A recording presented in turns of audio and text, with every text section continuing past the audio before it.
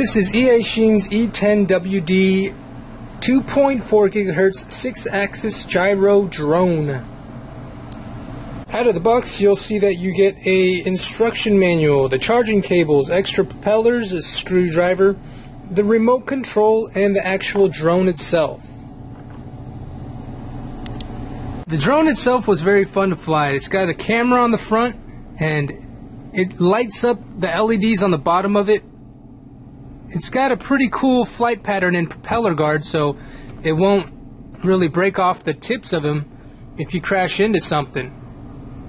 The battery was easy to charge. It doesn't last too long though. I had about 10 minutes before I had to start looking at power dropping off of it, and it's very fun to drive.